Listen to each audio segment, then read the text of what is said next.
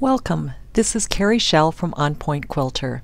In today's video, I will show you how to create a snowflake block using Easy Draw within Electric Quilt.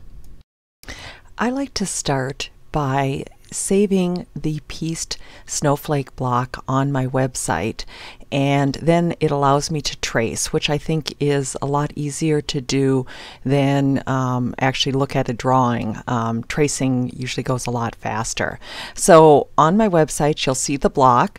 Just right click on it, do a save image as, and if you'll notice, I'm actually in My EQ7 under Images, which is a great place to save it.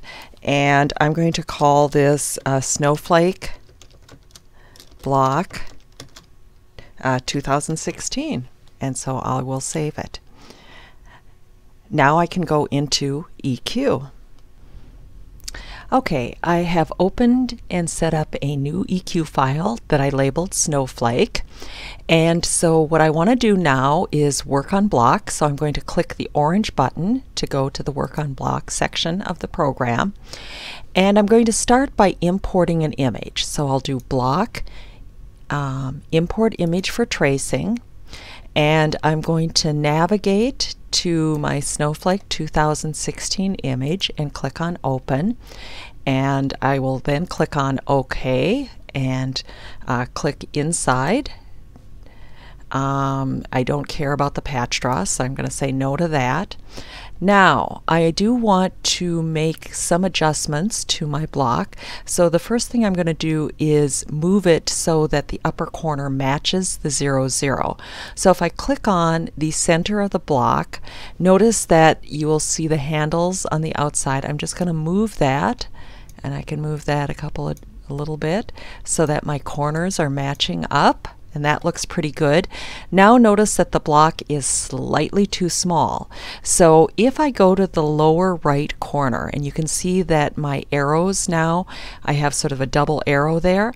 I'm going to click on that with my mouse and just drag that down so that my corner matches with the 8, 8 marking on my rulers. And so that looks pretty good. So now I can go to the Easy Draw tab. And what I have to do is figure out the divisions of the block. And the easiest way I have found to do that is to try to count going across. You can see that there's a lot of squares there which seem to match the equal divisions. So we have 1, 2, 3. Notice we've got a flying goose unit that's twice as big, so we'll say 4, 5, 6, 7, 8. So it looks like the divisions would be 8 by 8. Now the way I can test that is I can change my graph paper cells to 8 by 8.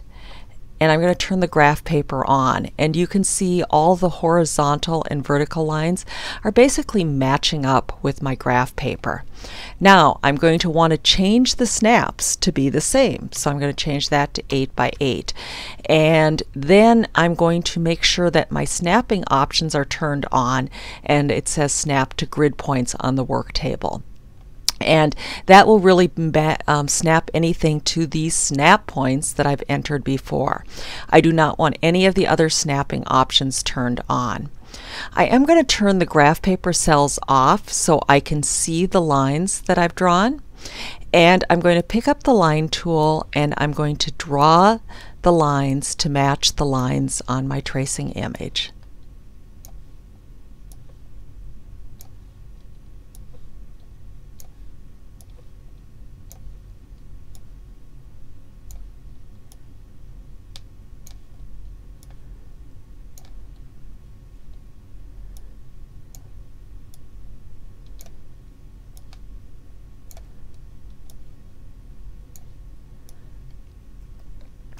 And once I've got all my horizontal and vertical lines, I'm going to go ahead and draw the diagonals.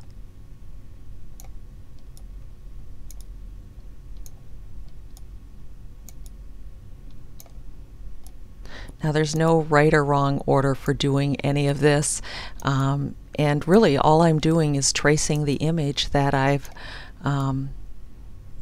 brought in here.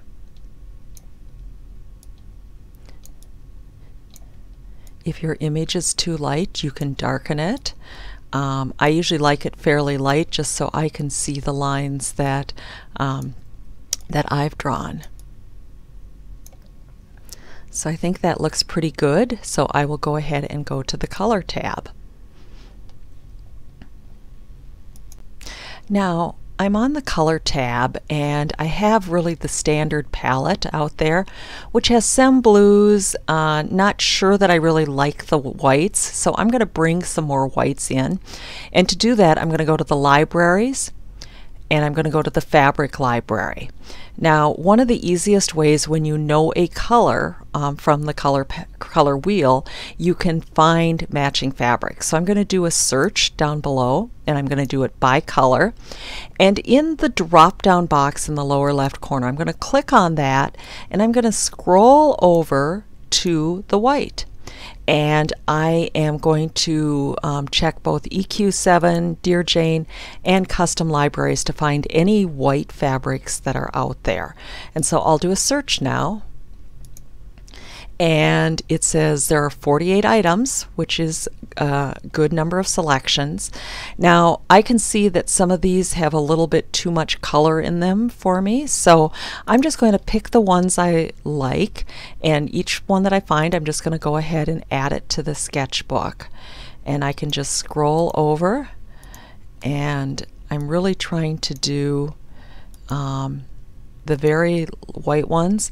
I may pick some of these ones with some blue in it also, just to have a little bit of variation in what I'm doing here, because I don't want my snowflake to be so boring that I can't tell the difference between the pieces. And I think that looks good, so I'm going to go ahead and close this. Now, when I'm in my sketchbook to do my painting and I scroll to the right, I can see all of these new fabrics that are out there. So I'm going to select one of them that I can use for my white. And I'm going to actually go and do, I think, my blue first, because the whites are a little hard to see. So I'm going to go ahead and select one of those blues. Oh, and I missed a piece there, so I'm going to go back to Easy Draw, and I'm going to add that. Sometimes I just don't notice my problems until I'm back in color. Now notice that it will make some adjustments to the color. Basically, I can just overlay that so I can recolor based on that, or just fill in all the spaces.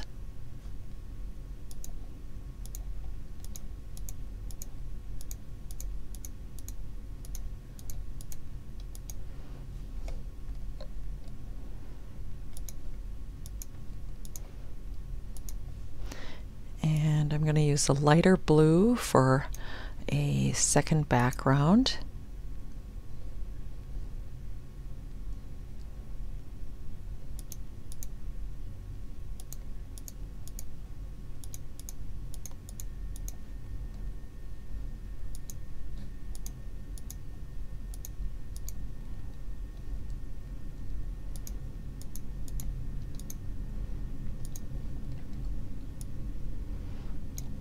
And I'm going to use these really light ones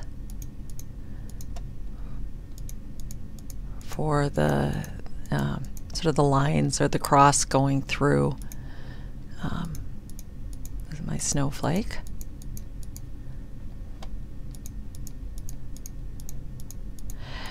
Now, I know that I haven't filled in those last triangles.